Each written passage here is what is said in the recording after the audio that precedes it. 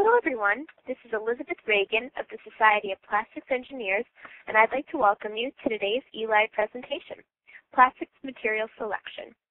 Our program today will be about 1 hour in length, including a question and answer session following the presentation. I will instruct you at that time on how to address your questions to the speaker. If you have any technical difficulties during the program, please press *0 on your telephone to contact customer care. They will be happy to assist you. Today's presenter is Melissa Kurtz. Melissa is a senior materials scientist at Stork Technet Inc., where she specializes in the deformulation, failure analysis, and material selection of polymers. She has over 8 years of experience specifically in the areas of product development and processing. 4 years were spent as a materials engineer at Visteon Corporation, a Tier 1 automotive supplier. During that time, she simultaneously received her master's degree in materials science and engineering at Wayne State University. Her bachelor's degree in materials science and engineering was obtained while attending the University of Minnesota. Melissa, I'll let you take it from here. Thank you, Elizabeth. Good morning, everybody. I have to apologize. I have a bit of a cold, so I might sound kind of stuffy, and I might need to take a break to cough and blow my nose every once in a while. The introduction to today's presentation is basically the fact that several considerations need to be undertaken when selecting a polymer material for a product. The difficulty comes in knowing the full product requirements in a wide range of environments, as well as thoroughly understanding how that polymer is going to behave in that environment. Today we're going to basically talk about some polymer basics. I'm just going to introduce you to some polymer basic concepts that I want to make sure everybody has before we go forward. Then we're going to talk about some selection considerations, and then we're going to go through some case studies which are going to focus specifically on material selection and or material replacement. So just as a quick intro, a polymer is basically small units, chemical units bonded and make up long organic molecules. An example of those most popular examples today include polypropylene, which is just a repeating structure of that, what you see on the screen, as well as nylon 6, which is just a repeat of that smaller molecule seen there.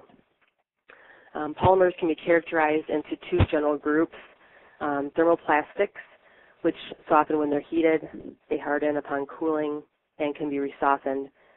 These materials have a limited upper surface temperature, however they can be rarely recycled. Thermosets, another classification, they harden when they're heated. They have chemical crosslinks which do not allow the material to resoften. The benefit to this thermoset material is it has a higher surface temperature than thermoplastics. However, it is very difficult to recycle. Our focus today will be on thermoplastic materials, which can be further broken down into amorphous materials and semicrystalline materials. Amorphous materials are characterized by a random entanglement of chains. They also usually contain bulky side groups, which don't allow for a snug packing of chains. These characteristics basically allow light to pass, which make the materials optically transparent. They also allow for chemicals to penetrate, which gives the material poor relative chemical resistance. Semicrystalline materials are characterized by an ordered arrangement of chains and the absence of bulky side groups, which allows for close packing of the chains. Because of this, light is not allowed to pass through the material, and chemicals are prevented from penetrating. This gives a semicrystalline material its optical or its opaque properties, and it also gives it its improved chemical resistance over amorphous materials. And one thing to note here is that the semicrystalline, the general properties of semicrystalline material are regulated by crystalline content, as semicrystalline infers that it's made up of both crystalline regions as well as some amorphous content. In this next slide, we'll basically summarize the effect of the degree of crystallinity in a semicrystalline polymer. So as crystalline increases, in general, chemical resistance will increase, tensile strength will increase, melting point will increase, and Oppositely, as amorphous content increases, impact strength will increase, elongation will increase, along with dimensional stability. Now, these are just generalizations, of course, and are dependent on the material that you're looking at. But one important thing to note is that crystallinity can also be further controlled to some extent during the molding process. This means that when you dial in a molding process for a part in a material, once that's been optimally defined, it needs to be tightly controlled as well to ensure that the same crystallinity is maintained from lots of parts to parts. Other things that can be used to modify the polymer properties, just besides its general traits, whether it's amorphous or semicrystalline, is the addition of additives. Additives would include plasticizers, which will make the material more flexible, flame retardants, which will obviously improve the flammability of the material. Flame retardants, the majority of them today are made from aluminum trihydrate, phosphorus base, halogenated, or antium oxide type materials. It's important to note that additives may have a secondary effect on the behavior of the polymer. For example, in the case of the flame retardant, as you can see in this table, the flame retardant packages basically result in an unexpected property change. You can see as the flame retardant material increases from unfilled to a V2, which is a very high-rated material, in a V0 as well, you can see how the tensile strength is affected, as well as the modulus and the impact strength. So it's important to note that when selecting a material, that you try out and understand the properties of the material that you're using, not that you choose for example, like a polycarbonate material, and you go back and you want to get it flame retardant. You got to understand that the properties could change as well, and those need to be considered. Some additional additives are stabilizers, anti-static agents, blowing agents. Blowing agents basically are used to decrease part weight and also the cost of the part, but these can also create defects within the part that can compromise the strength and the integrity, because basically when you use a blowing agent, you're basically creating kind of controlled defects. Sometimes if they're not as controlled, they can result in a defect that would result in failure of the part. Additionally, colorants can be added, fillers, both reinforcing and non-reinforcing. And we're going to take a closer look at how fillers will affect the properties of the material as well. Reinforcing fillers basically improve the mechanical performance of the material. They act to transfer stress basically to the reinforcement. They dilute the stress, and then they transfer back to the polymer matrix. These types of fillers include fibers and other high aspect ratio minerals. The key thing to remember for reinforcing fillers is that the aspect ratio is important, that it's a high aspect ratio, as well as coupling. Coupling is very important because it basically determines how much stress can be transferred from the reinforcement, to and from the reinforcement. The coupling agent on the fibers or filler will basically ensure an excellent bond between them and optimize the stress transfer.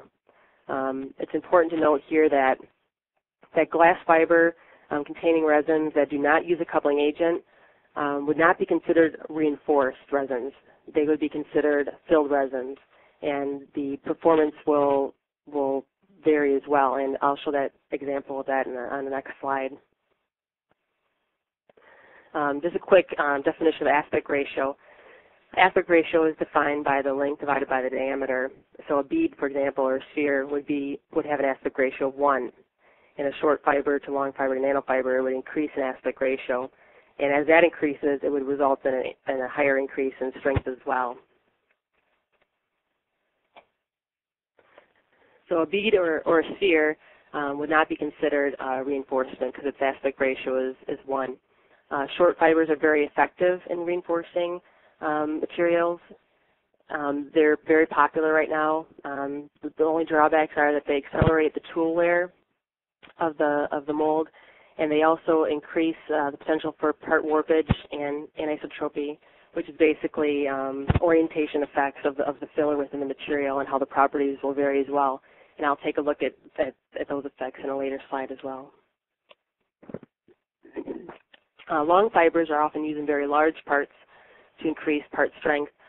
However, the fiber length retention of these fibers is very critical, and therefore if you have a small part, or if you have a part that has lots of right angles, or a part that has lots of thin walls, then you have this potential to basically decrease the fiber length as it goes through the part during processing. And the more you basically decrease your fiber length during molding, the less effective that fiber is going to be in your part. Long fibers also have potential for part warpage and isotropy as well. And costs are a factor because you cannot utilize regrind within the same part, because as you regrind the part, you basically keep destroying the fiber length. Nanofibers are a really great way to increase the strength of the part, and they don't come with the drawbacks of part warpage and isotropy, but they do have a relatively high material cost right now, so they're not used in a significant amount of parts to date, but as they increase in their commercial availability, the price will be expected to go down as well. Here's a quick example of how the reinforcement will affect the properties of the material. Also looking at aspect ratio and the importance of coupling here. You can see that if you look at a glass bead fill, which has aspect ratio of 1, and compare that to a glass fiber reinforced, you can see how much of an increase you'll get in strength, and you'll get also an increase in modulus as well. Elongation goes down a little bit, but overall you're getting your increase in strength that you need. In long glass fiber, which is the higher aspect ratio filler, that reinforcement, that will also show even a better increase in strength compared to the short glass fiber reinforced material. And you can see the effect of coupling if you look at the glass fiber filled resin versus the glass fiber reinforced. Basically, you see a significant increase in strength and elongation, which basically indicates that you're getting increased ductility with adding that coupling agent as well. Some non-reinforcing fillers would include low aspect ratio minerals and particles. These are often considered extenders because they basically displace the cost of the resin for something that's not as expensive. But they can definitely have a effect on material properties.